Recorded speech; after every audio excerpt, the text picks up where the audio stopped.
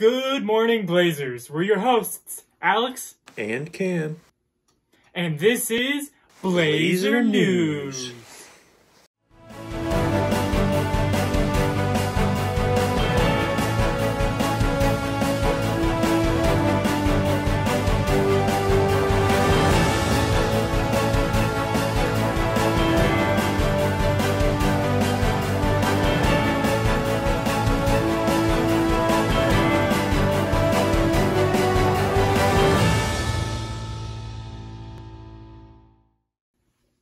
Please stand for the singing of your national anthem.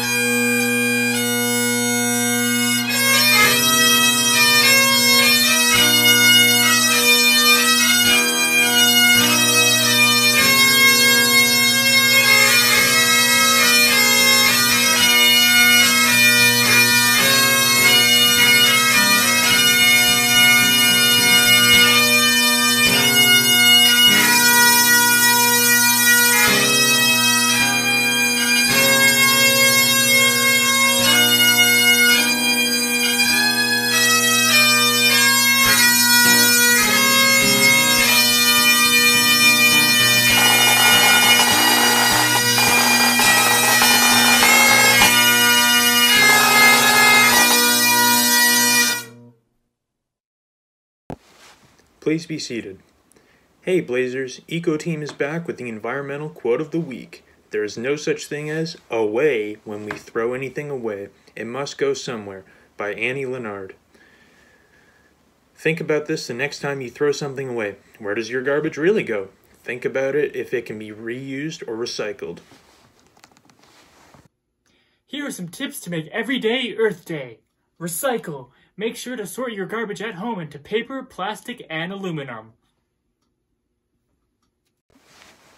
Start a garden. Take care of the earth through the upkeep of your garden and planting pollinating plants to encourage pollinators like bees in the area.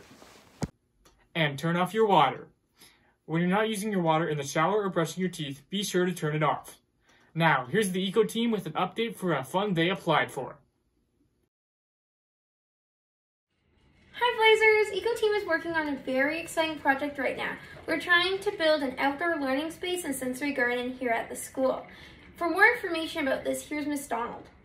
School.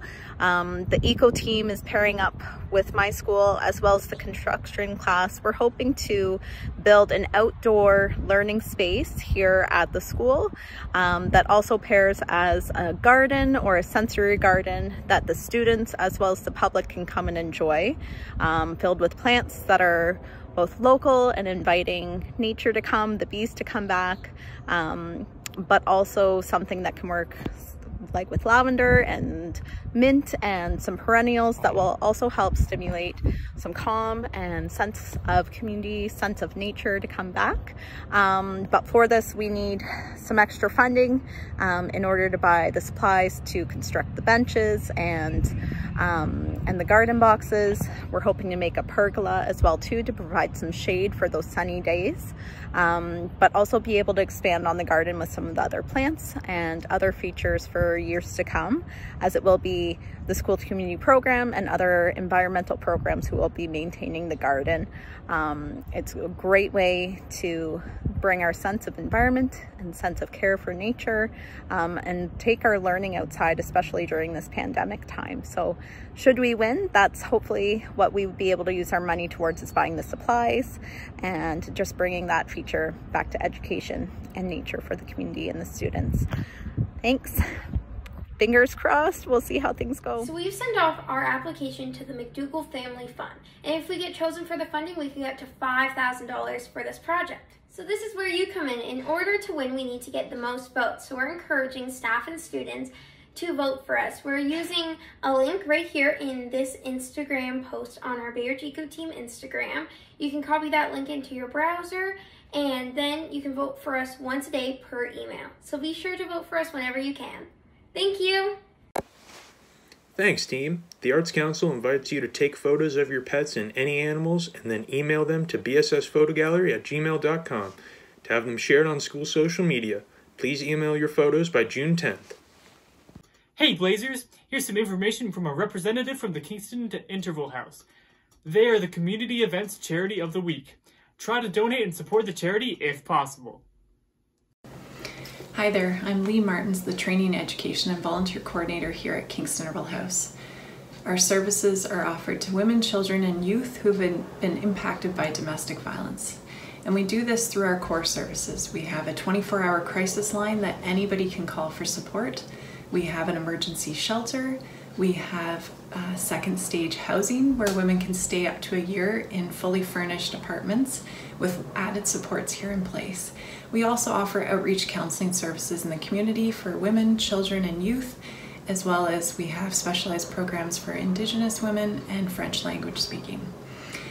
We can also do training and education on domestic violence and run a volunteer program here. All of our services are free and confidential. Please reach out if you need support. You can call our 24-hour crisis line at 613-546-1777 or go to our website kingstonintervalhouse.com to find out a lot more valuable information. Take care. Thanks, Lee. Here's a message from Miss Nimi about a phys ed related grad award.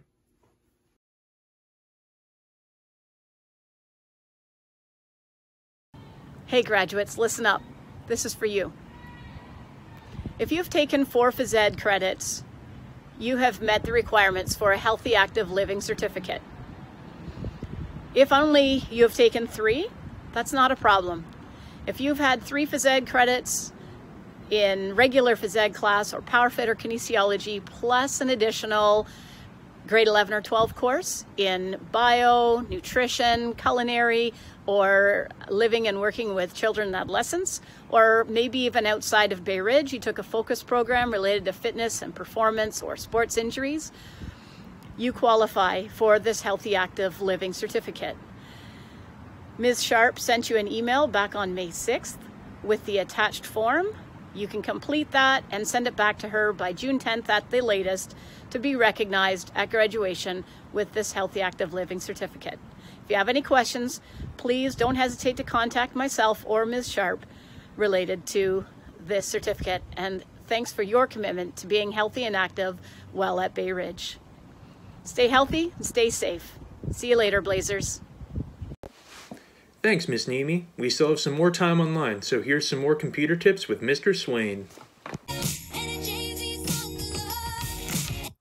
Oh, hi there, Blazers. Well, it's that time you've been waiting for. Those deep thoughts are fun and everything, but these computer tips are where it's at. Have you ever wanted to have a paragraph in some text that has this fancy little drop cap right here? Well, that's what you're going to learn how to do that today in Google Docs. So, here we are in Google Docs, and the first thing we're going to do is, here's a sample paragraph that I just took off the internet. This is the title. Now, a lot of people make titles by making the font bigger and then making it bold and maybe even underline. But what's a lot easier is to just go to title, and then that will take on the title font. And if that's too big for you, you can also go to heading 2 or heading 3 or any of the other different things that you may have here. Okay, so use these. There's time savers and they're good. Now, here is paragraphs. This is the first word in my paragraph. And what I want to do is I want to put a big letter P right there, the same way you see a big letter H right here. Now there's no way to do this in Google Docs that's super easy, but here's your little workaround. I'm going to delete that, and then I'm going to go up here to Insert, and I'm going to go to Drawing, New, and then I'm going to click Word Art. I'm going to type my P, and then I'm going to hit OK, Enter to save. This is the default font. It's Arial, so I'll pick something a little more exciting. Don't pick Comic Sans. It's terrible. So I'll try this one, Brie Serif. And then I can choose some Blazer colors. So maybe I'll make it orange on the inside and give it an outline of blue. And there we go. That's good looking. And I'm going to save and close. And there it is. Now you can see that it's a little bit too high. I want the paragraph to be up. And so I can just click on that, right click, and then I can go down here to image options, go to my text wrapping and say, please wrap the text. And boom, we have a nice little drop cap there. And we got style. And all of your English teachers will be so impressed with what you can do now. All right, and then just ignore that little red line. So there you go, Blazers. Drop caps, super easy. I hope you have a great rest of your day. Back to my music.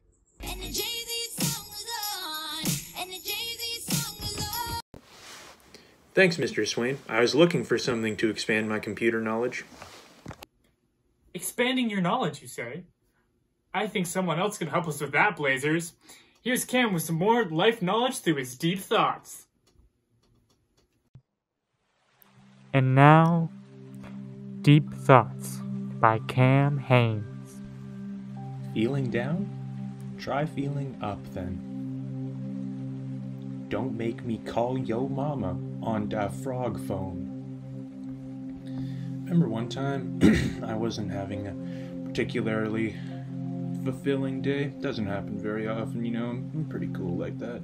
Anyway, so yeah, I wasn't feeling great, and I told one of my friends, and he was just like, try feeling up. And I was like, yo, does that like work? To my surprise, it did. So just a little pointer for you. And this other time, I remember it well. One of my friends was being a bit of a misfeaser. He was committing some particularly heinous acts, and I was like, look, dude, I might have to call your parental guardian. And to put it simply, I had to call his mama on the frog phone. And he was like, I really shouldn't have committed those heinous acts. And then I was like, facts. Absolutely wonderful thoughts, Cam. Your mind amazes us all. That's all for this week's Blazer News. Keep up the great work with online learning as we finish the last Octomester, Blazers. And don't forget to stay frosty. Frosty.